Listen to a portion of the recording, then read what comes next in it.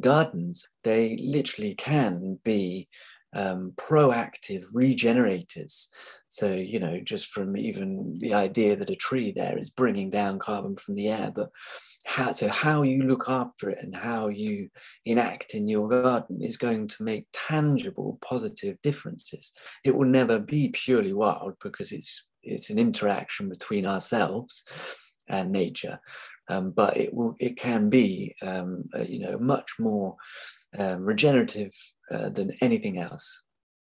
Welcome to the Food Garden Life Show. We think that growing and cooking together builds families and builds communities. Our goal is to inspire and inform with stories and ideas about gardening, food, and people, and we give gardeners permission and confidence to challenge the rules. Brought to you by Emma and Stephen Biggs. Thanks for hanging out with us today.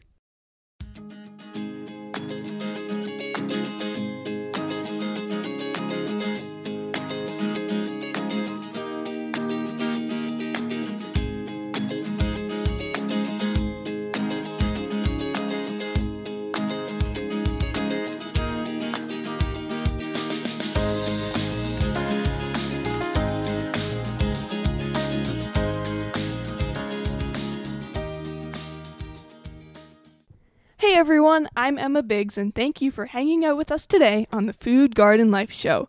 I'm a Gen Z gardener, author, speaker, and blogger, and my passion is growing tomatoes, trying new and unusual crops, and saving seeds. I'm also the author of the kids' gardening book, Gardening with Emma, and my co-host here on the show is my dad, Stephen. Hey everyone, I'm Stephen Biggs, food gardening guy, horticulturist, author, and horticultural journalist. I'd like to think that I'm an ecologically thoughtful gardener. I'll buy bamboo stakes over the horrid plastic-coated metal ones. But doesn't that bamboo come from around the world? I grow an untamed strip of meadow in my yard, but my veggie garden, it's all about controlling nature. Isn't a veggie garden about dominance? And any plants that I buy, they all come in plastic pots. The world of gardening is filled with plastic. The idea of gardening being natural can seem like a contradiction, so how can we as individuals make a difference? And where's the sweet spot where growing food meets the natural world?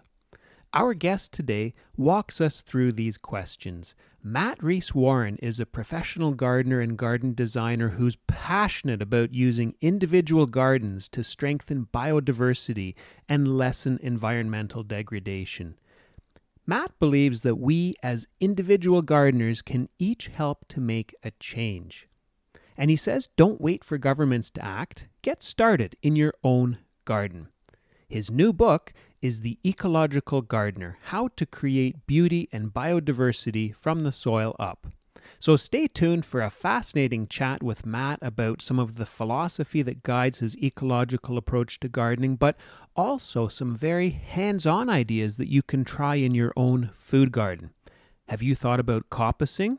Or alcoholic hedges? Or do you know what pleachers are? Well, stay tuned. And you can find Matt online at mattreeswarren.com. So MattReesWarren.com. As always, a thanks to our listeners who connect with us through social media and email. A shout out today to Sean, who wrote in about a post I shared on garlic, and to Patrick, who, when he heard last week's episode with Alan Burgo talking about cooking squash tips, wrote in to say, out here in Southwest USA, people cook squash flowers like chili rellenos, dipped in beaten egg white or light batter, then golden fried. Thanks for sharing that, Patrick. Also, a shout out today to our listeners on Reality Radio 101. Do you have show ideas, questions, or feedback? We want to hear what you think. So tell us. If you drop by foodgardenlife.com, you can email us, or you can find us on Facebook, Twitter, and Instagram, where we hang out under the handle Food Garden Life. And you can also find me on Instagram as EmmaBiggs_grows, and you can also find me on my website, emmabiggs.ca. Now, here is our chat with Matt Rees-Warren, author of The Ecological Gardener, How to Create Beauty and Biodiversity from the Soil Up, and Matt is joining us from the UK. Matt, thank you so much for joining us on the podcast today.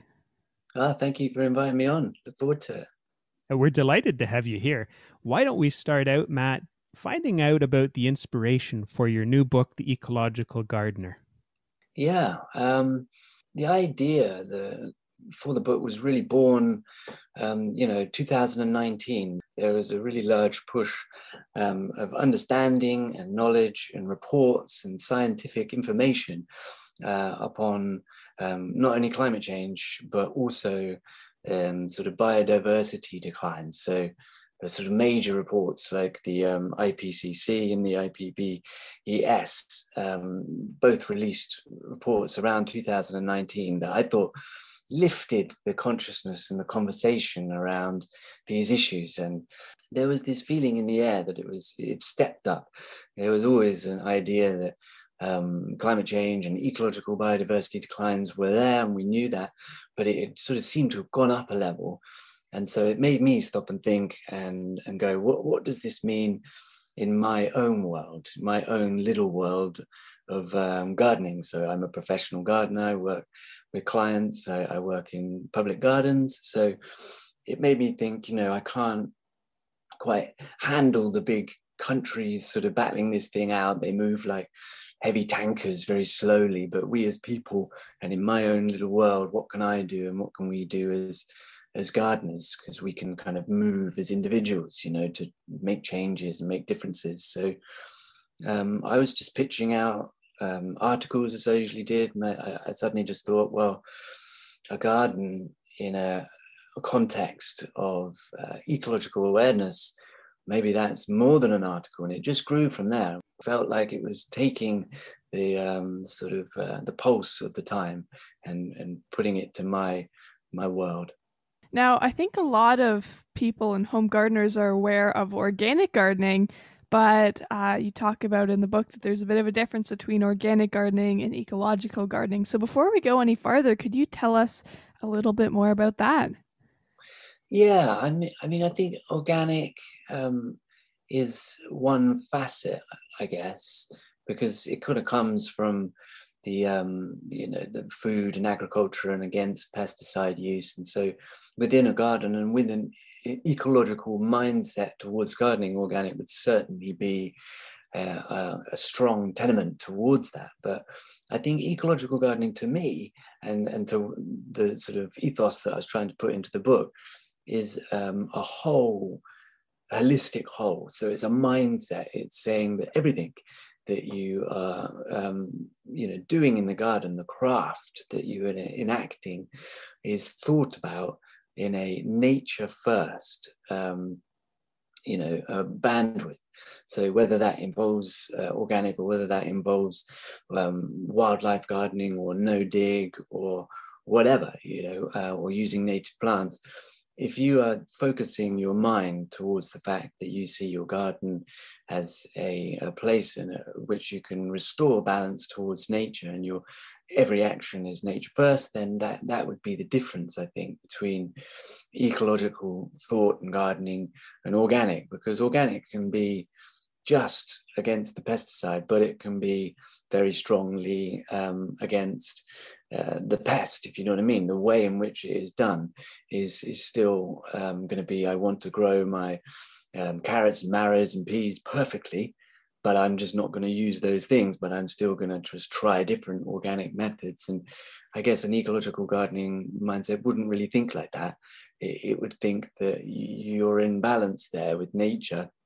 And if you lose crop, you lose crop, because you're not trying to feed the world, you're only maybe trying to feed yourself. But I think that would be the distinction that would run true between the two. And as you're saying that, I'm thinking of how, as gardeners, sometimes we can be control freaks, and a garden sometimes is all about control. But really, in your ecological gardening approach, we're talking about maybe having less control, right? Absolutely, yeah. I do think that is one of the gardening sort of methods that has been brought over through generation, because you can go way back. You can go back to the formal gardens of Italy and Holland and France that have influenced not only England, but America or Australia or South Africa, wherever there is a gardening culture. And that is about sort of human dominance of nature. It's about showing off your control. So topiary, closely cut lawns, hedges is almost walls. That was where it came from, and that sort of control idea has brought itself forward. And we kind of look at gardens as outdoor rooms, and so we sort of almost have come to believe that that's the way to keep them, very neat, very tidy, and very ordered. And when you begin to sort of say, okay, so the corollary here is gardens are like agriculture, then that would be the immaculately plowed field with mono-species cultures everywhere and nothing. And that is the antithesis of natural ecological balance. So it is the same in the garden. You kind of have to step back and go, I can't not see the benefit from leaving a hedge to go long for a year to allow berries to form that will feed the birds, to allow nesting, during the nesting season, to never cut it in that time, is to start to think ecologically instead of thinking, okay, got to cut that hedge now because that's when it's traditionally done. Over here, we have this sort of Labor Day is the day you cut your hedges, or trim your topiary.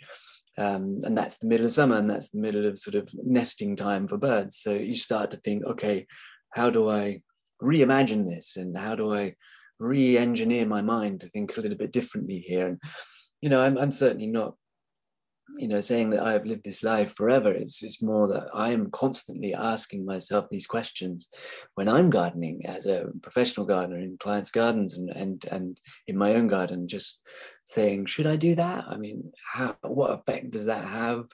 And do I need to do that? And you realize if you step back a bit, you give control away, the benefit and the gain is huge for biodiversity and abundance. Okay, and I want to take a step back for a second to you're talking about pests and how sometimes maybe from an ecological gardening standpoint, it's best just to let them do their thing. But for home gardeners who want to harvest a lot, where is that balance between maybe putting up row cover and letting maybe slugs eat some of your crops? How do people find that balance between the two?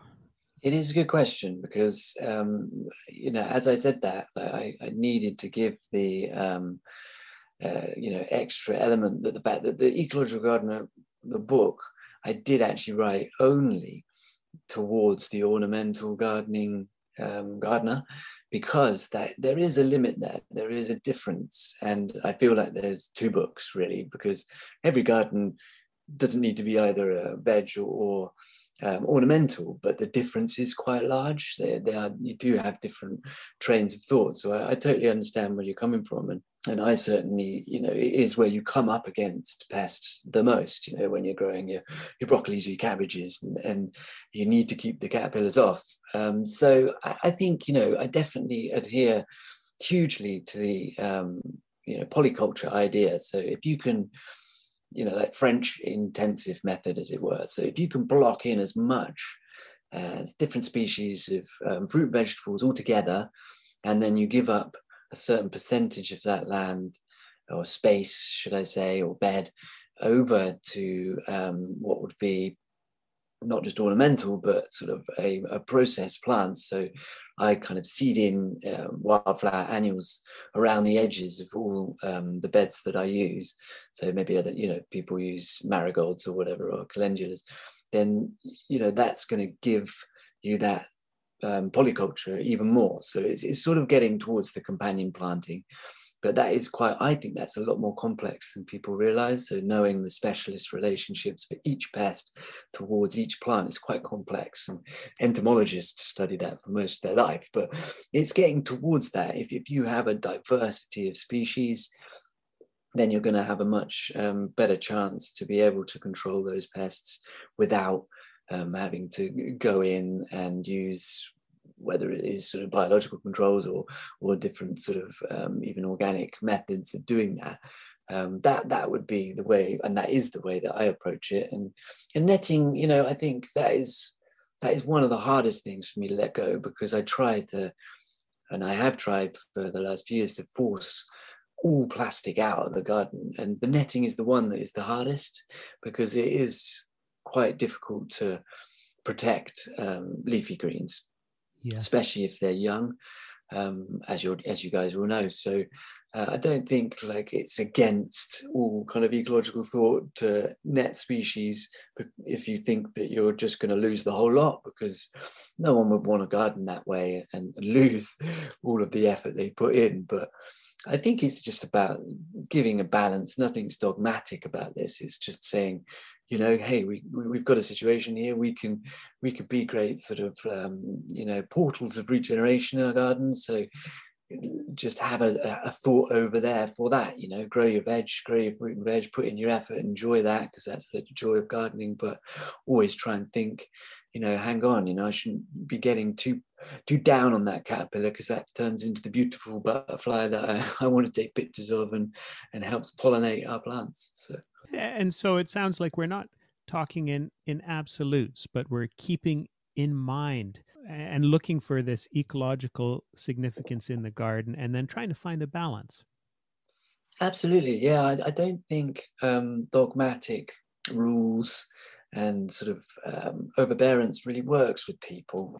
You're going to want to go out and do what you want to do to find your passion and your joy of gardening.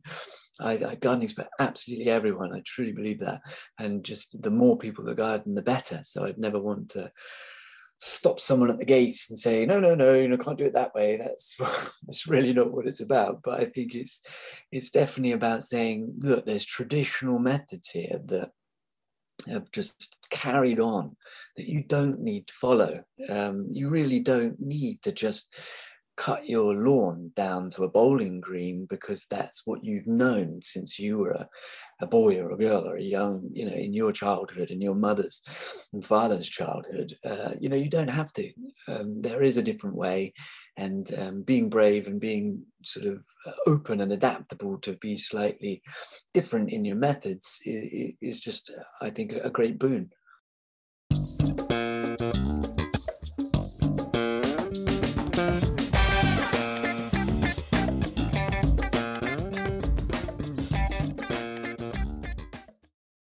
Tell us about your own garden. I know you work for other people in gardens, but what does your own garden look like? Because that probably will give us a picture into your thought process as you're gardening. Yeah, it's a funny one. I mean, it's almost like talking to a chef who works in a really top-class restaurant and then goes home to this tiny little kitchen in the back sort of. So my garden is tiny. It is tiny. It's like this north facing tiny little garden. It's like 5 meters by 5 meters. So I love the challenge, you know, and I've got 2 young daughters. So that's why it's always, you know, I knew that what I was saying I can adapt and use to any situation, because it's about what you do with your hands, with your mind, and what you can change with small spaces to large. You can really sort of adapt everything. And, you know, lots of people are always saying to me, oh yeah, but I have, you know, kids and they want to do this. And I'm saying, yeah, so do I. That's okay. You could definitely have a bit of lawn. I'm never saying don't, because they want to sit on it. And it's just that balance of finding different ways of bringing in wildlife and, you know, using pots and vertical elements and trying things out, you know, in tiny little corners that you didn't think, you know, had anything going for it, and it was too dark. You can always try things, you know. You can put in different stuff, like, you know, I've got my vermicompost out there. I've got little compost piles, you know. Even in the smallest space, you can make your own compost. You can begin to sort of start your systems and close loops. You know, you can do it. It isn't just sort of for the high-fluting acres, you know, and huge wildflower meadows. It's certainly for us with the tiniest, smallest of spaces. I wanted to jump back to something you mentioned a moment ago. You talked about the idea of portals. And I think in the book, I jotted down, you said, gardens are portals to the regeneration of our bonds to the wild. And if we take the right path, their remedy will replenish us all. And I liked that. I wonder if you could unpack that a little bit for us. So I think if you start to look at the original sort of groundwork that I laid it upon, so the biodiversity declines and the climate sort of situation that we have, if you are in a different industry, let's say, so aviation or fashion, you are only ever mitigating against the the cause and effect that you are having. So people might offset, or they try to sort of bring about some sort of net sustainability. Gardens are completely different. They literally can be proactive regenerators. So, just from even the idea that a tree there is bringing down carbon from the air, but how you look after it and how you enact in your garden is going to make tangible, positive differences. Here in the UK, they've even started to release reports that there's more tree cover in gardens now in towns and cities than there are in the countryside. So the agriculture has taken over to such an extent that actually the gardens are the ones that are holding on to bird life and as in certain wildlife that demands the habitats that are receding in the countryside. So it's actually far more important and than people even realize. And I think that was what I was trying to get to there, is that if you go out there and you make these differences, they're going to be real for you. If you put in a pond, if you let the grass go long, wildlife is going to come to you. And so you are there increasing biodiversity as you go. Whereas, if you get lost in the idea of feeling bad about driving too far or something and you need to go and plant a tree, you're always mitigating against. And so I think that was the key of it, is to think of a garden as this portal towards what it is this natural space. And so, going out into the wild and thinking, wow, this is fantastic. Your garden is a pocket of wild. It will never be purely wild, because it's an interaction between ourselves and nature. But it can be, much more regenerative than anything else. Absolutely. Matt, there was something else you said in the book that I really enjoyed reading, and you said, if we design our gardens to be regenerative, the result will be functional, beautiful spaces full of life and vigor, robust enough to face the challenges of the future, and elegant enough to beguile all those who walk among them. Tell us about that. Yeah, I mean, I think that cuts through to my sort of core philosophy, is that number one, you must be allowed to express yourself in the garden. You must have the liberty to be able to say, this is me and this is what I want to do, just like your clothes, So there must be sort of a form of beauty to what you are doing in your garden, and you must believe it. And beauty is in the eye of the beholder, so what you believe. And so to start to sort of think ecologically, you must never forget that. But it's being able to sort of look at the garden and say, is this functioning ecologically? So, most gardens are going to need water to sustain them, but most gardens don't use the water that falls on that garden, the rain, to enact that function. They bring water in from a main system, and that is sort of ecologically sort of perverse, really. I mean, the amount of rain that you might be in a dry area and only get a very small amount, but usually those areas are extremely good at harvesting rainwater. But you usually get enough rain throughout the winter seasons or the shoulder seasons to be able to sustain any kind of watering that you'll need to do through the summer, if you design your garden that way. So if you design and have harvesters connected to gutters and drains and different sort of gullies and alleys that are going to send off to ponds and holding ponds and irrigation ponds, then that is the idea behind saying, look, you definitely got to sort of start to see it as a working function and what it needs to sustain itself. Same really with compost. I think a lot more people are aware that a garden needs compost and enact composting and look to put it into their gardens. But sometimes even then it's simply not enough, and they start to buy outside, and all that ever does is to sort of say that you're trying to keep this garden going, and the infrastructure of it is needed outsourced energy that you just don't truly need, because all of it is there for you. You just have to design it correctly. You just have to think about it. Design isn't necessarily always about this highfalutin, high concept, high class designing. It's more about saying, does it work? And that's usually the best design. So I think that's the core of what I was getting at there, is that design is really your first footsteps into getting ecological thought and ecological patterns and ecological systems into your garden. Is thinking, how does this work? How does this work for me?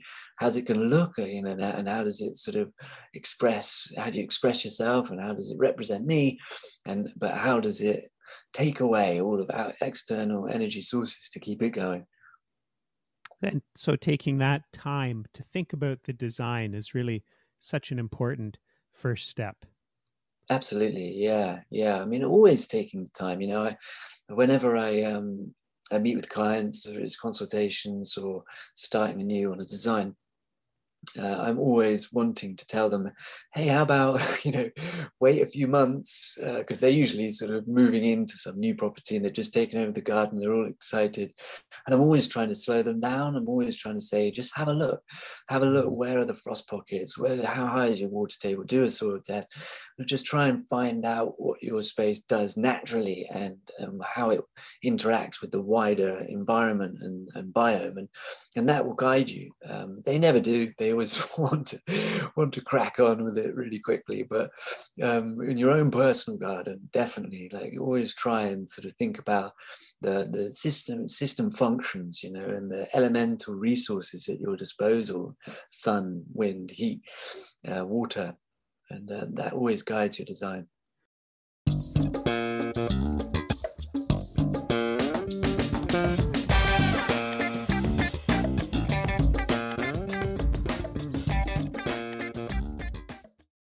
And I wanted to mention for our listeners too that we've been talking so far a lot about the thoughts that go into ecological gardening, but your book is also very hands-on too, and some of the hands-on projects are making a meadow. You talk about making biochar, a worm composter. There's a whiskey barrel rain collector, even a bathtub reed bed. And I know Emma wanted to ask about one of the hands-on things that's in there. So maybe I'll turn it over to you, Emma. Yeah, well, something really cool I learned about from the book is coppicing. So could you talk a little bit about that? And I should add, we thought, because we're all about food gardening, coppicing is something we thought for food gardeners too could be such a useful thing in the garden instead of getting bamboo from around the world. Yeah, you've hit the nail on the head. Yeah, bamboo is grown quite unsustainably, actually. Not many people know that, even though it is a sort of organic material, so at least you're not using plastic. It's growing with quite a lot of pesticides, and it's sort of the growing of it is quite unsustainable.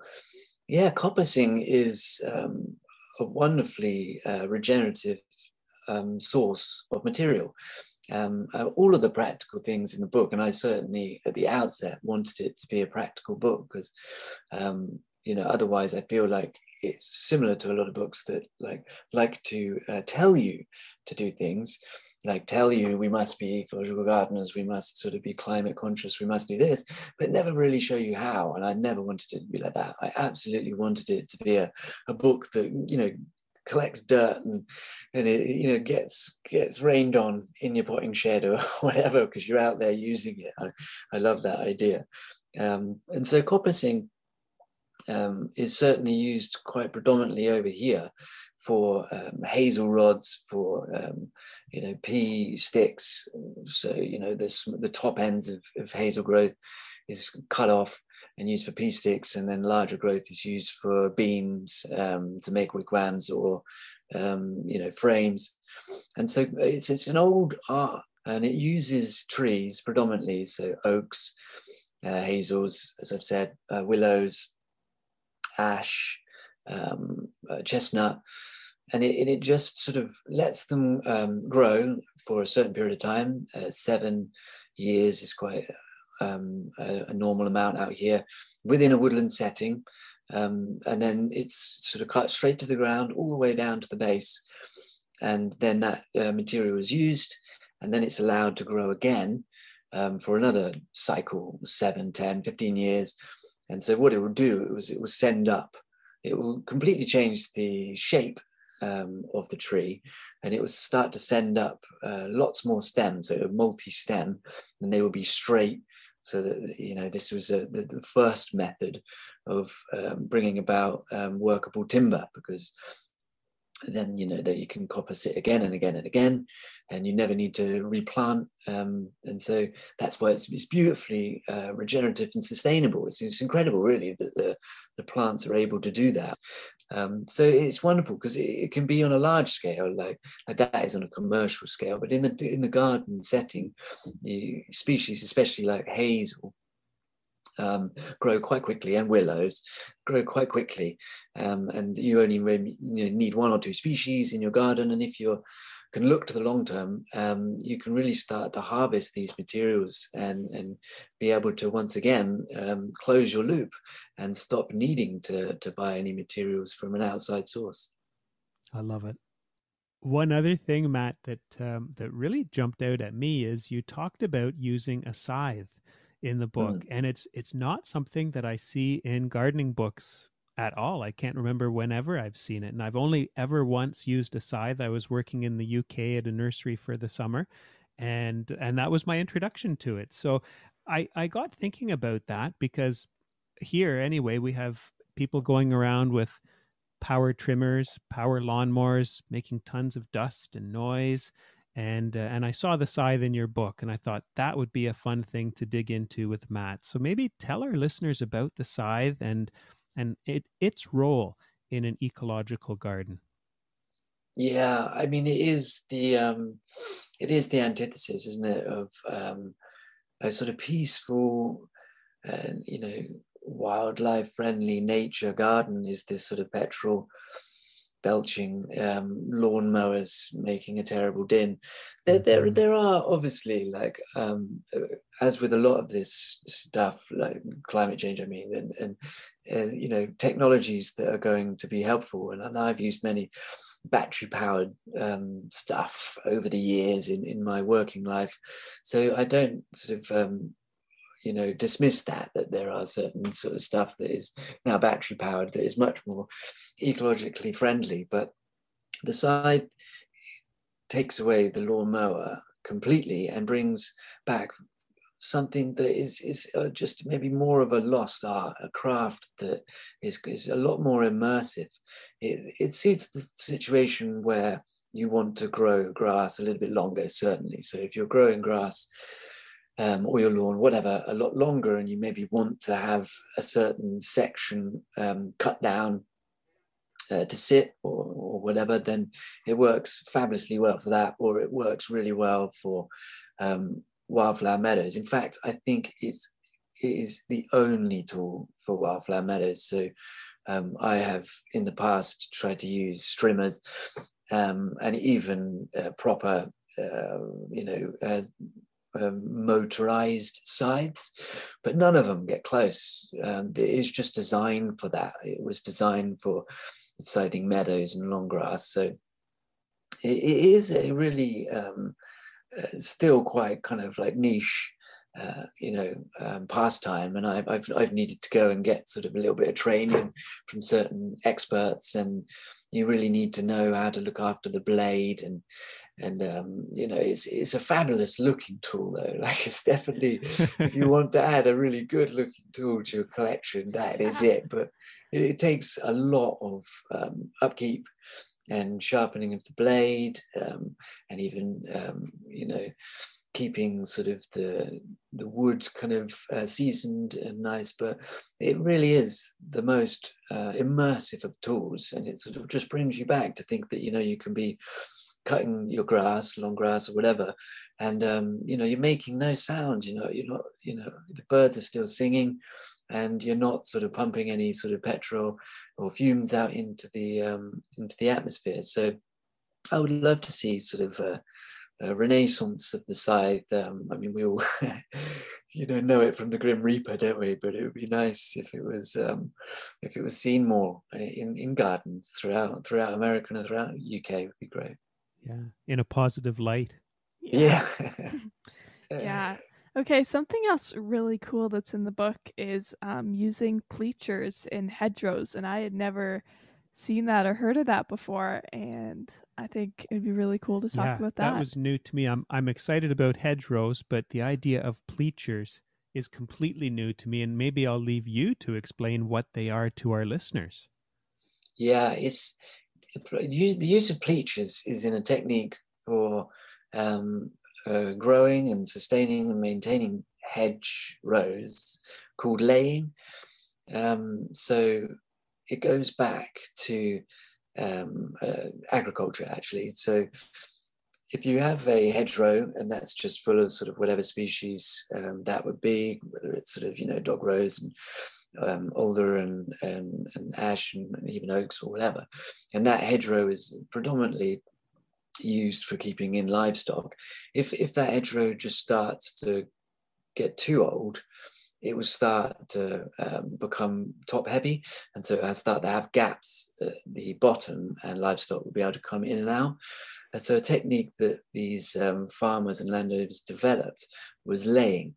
And so what you do is very similar to coppicing, and you will take these species within a hedgerow, predominantly the larger ones, so the more sort of like oaks or ashes or whatever, and you will cut them down at the base just like a coppice, but you will cut them through but leave the tiniest amount. It's quite incredible, actually. It's just literally a slither, a thread connecting the stump to the main stem, literally just a slither. It looks like it's just the bark, but it's enough, incredibly, to keep the tree alive and the stem alive. That is then folded down. So you take it, imagine it's vertical, you've cut it down at the base, almost all the way through, and then you just timber that tree over. It falls flat on the ground.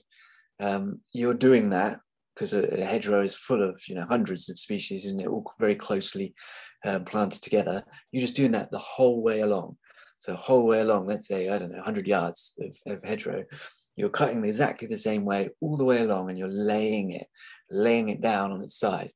And they then use poles in between certain specific spaces that are then tied together.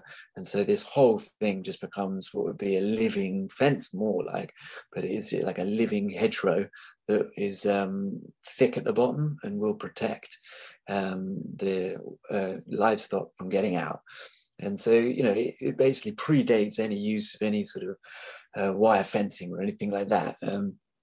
Its great benefit is that it looks fabulous. Like it's a really aesthetically pleasing way to keep a hedgerow in your garden. So I've noticed people using it, and I've sort of advocated it within sort of garden designs to sort of bring people around if they, were used to sort of mono-species planting, so like yew trees or whatever, big hedgerows of the same plant. And I'm there saying, let's use lots of different species. And a way of keeping it quite ordered is to do laying, and pleaching is the method of that laying. Wow. Okay. Well, and just continuing on with hedgerows, what about food plants that you incorporate into hedgerows? Do you have any favorites? Oh, absolutely. Yeah. I mean, a blackberry would be the most common. Blackthorn over here is slowberry. That's a really important hedgerow species from its name, as you can say, thorny. So like originally the thorns were put in for that same reason I described for livestock. And I think of sloe gin too. That must be an important reason. Yeah, exactly. So, you gotta, that's exactly it. That's why they sometimes call these hedgerows alcoholic hedges, because a lot of the stuff that goes in there are used to make sort of alcoholic drinks. So yeah, because like hops, you can have a hop plant rambling through a hedgerow. But yeah, blackberries and raspberries, and even like, as I was saying, hazels. You could start to harvest hazelnuts if you can beat the squirrels to it. So definitely hedgerows can certainly be food resources. You could go much further. You could really gooseberries and black currants and red currants and really go for it, because they all kind of tough enough to suit sort of a hard prune. So definitely a hedgerow with an edible hedgerow is stuff I've done before. I mean, certainly is a great way. It's vertical thinking, really. It's sort of this idea that you could grow vertically, so it doesn't even matter if it's a hedgerow. You can grow a lot of these things against a wall or a trellis to give yourself more space. So, for people who are really interested in ecological gardening, what are some of your top tips just to get them excited about it and actually doing it themselves in their gardens at home? Yeah, I think, I touched on it before, is I've noticed now that it's become such an issue, especially over here. Our rivers are in such a poor, degraded state that I really want to sort of, champion the idea of harvesting your own water and making sure that you can go, look, I can do this. I know I can do it. I can work it out and I can get through 1 year, challenge yourself, say, look, I'm gonna try now this year. You probably end up having a drought year, but you challenge yourself and work out and say, how much do I need? How much space do I need to do that, to harvest that amount of water that I will need through the summer months? So that would certainly be a good top tip. I also, love the idea of no dig, because I think there's so much going on underneath the soil. And I should clarify a little with no dig. It doesn't necessarily mean you can't dig a hole, put a plant in. It's just this idea that we really become guardians and protectors of the soil now, and mulching and layering and sort of trying to sort of leave the ecosystem that is within that soil, because soil will take a very, very, very long time to grow. But mulches and organic matter that we put on dissipates quite quickly, but the soil underneath takes a very long time. And that world in there, there's microorganisms and bacteria and fungi, frontier science. We're still only just learning how important they are. And our topsoils are degrading and disappearing so quickly. So I think if they were the two tenements, soil and water, and thinking about how you can go about, ecologically gardening within, those two frameworks would be definitely my two main tips. So use less water, dig less. That's really good advice. And I'm just thinking as we start to wrap up that, you know, a couple decades ago, a book like yours, some people might have thought of it as being a little bit radical, but there's really nothing radical about using less water and digging less. So how do you feel about how mindsets have changed in gardening in the last little while? Yeah, I mean, I totally agree with you. I think that was sort of almost right back at the beginning. I said that I thought that there was a sea change in consciousness. It's certainly a step up where I feel like people sort of begin to start to see these things as just, oh, of course we should do that, but they don't really have the tools in place to do it, because you're trying to unlearn like decades, of gardening culture and gardening tradition. So I think most people know deep down, like, oh, I do want to do my bit, and most people are certainly that way inclined to say that on a wider scale, to say, crikey, yeah, we need to look after the natural world from which we are reliant and born from, is a human sort of condition. You don't even need to sort of teach people that, but you might just need to give them the tools to do it. So, yeah, I totally agree. And I definitely think that that's a much better position to be in. To be a radical might have been exciting for me back in the 1970s, but really, what you really want is to just see a common thought and a common cause, and everyone coming together as a community, and the actions that you do as a group and a bond is far greater than anything you could do as an individual. Yeah, and I think we're heading in that direction too, with a more group mindset that we need to move towards organic and ecological gardening. So I think that's really good, a good step forward.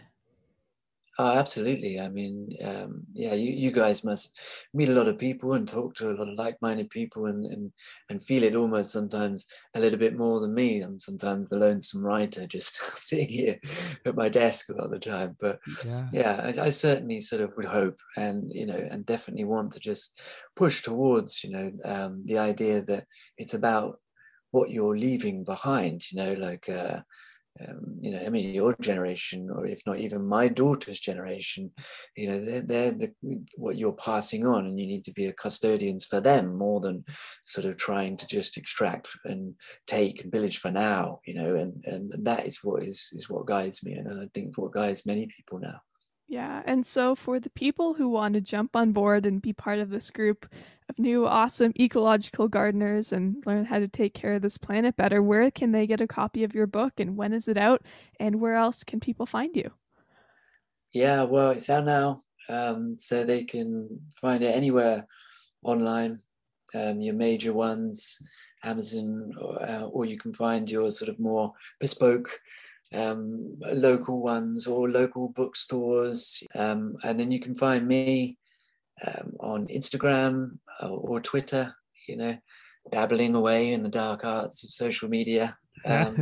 So, yeah, or, I think, I'm out there, and you can definitely find the book and find me. And if you're like-minded, I'm sure you'll sort of gain from that, definitely. Okay. Matt, thanks so much for making time to join us and talking about being ecological gardeners. Some wonderful tips. We really appreciate it. Thank you. I really enjoyed it. Yeah, thank you, Matt. That was our chat with Matt Rees-Warren, author of The Ecological Gardener, How to Create Beauty and Biodiversity from the Soil Up. And you can find Matt online at mattreeswarren.com, MATTREES Warren.com. What did you think? Matt said, "Your garden is a pocket of wild. It will never be purely wild because it's an interaction between ourselves and nature, but it can be much more regenerative." Anyone who knows me knows that I'm not worried about having a perfect lawn, and my garden is far from weed-free. But as I think about it, I am a control freak. I want control in my garden. Well, Matt advises it's about giving a balance, and I know I need to keep thinking about what that balance is for me. I was also interested to learn about the technique of laying and using pleachers, folding down stems of young trees to make a living fence. As we wrap up today's episode, I'm thinking about my former neighbor Troy's mulberry tree. Mulberries grow fast, and he cut it back hard every year. I was the benefactor, getting lots of long, slender branches that were perfect for my peas and beans. So if the concept of coppicing intrigued you, but you weren't sure how to weave it into your garden, perhaps a mulberry tree is one approach. If this episode piqued your interest in hedgerows, tune in to our March 2021 episode called Forest Gardens and Fruit, where we chat with Mark Lord in Germany about fruit trees and bushes, and many of these are great candidates for hedgerows. The Food Garden Life Show is a labor of love for Emma and me. Our goal is to inspire and inform with stories and ideas about gardening, food, and people. We give gardeners permission and confidence to challenge the rules. We can all make a difference in the world. What we eat and what we grow is one way that we can make a difference. If you're a fan, please click follow or subscribe wherever you get your podcast because it really makes a difference in how we are ranked. The podcast is back next Thursday, but before next Thursday, don't forget, it's the first Wednesday of the month, and that means that next week's show starts off on Wednesday, 2 p.m. Eastern Time, as our live radio show on Reality Radio 101, and that means that you can send in your questions. Our guest will be Jesse Frost, who is host of Farmer Jesse's No-Till Market Garden podcast. He's also the author of the new book, The Living Soil Handbook, and he will join us to help us keep our garden soil in tip-top shape. You're listening to the Food Garden Life Show. I'm Stephen Biggs. And I'm Emma Biggs. Thanks for tuning in.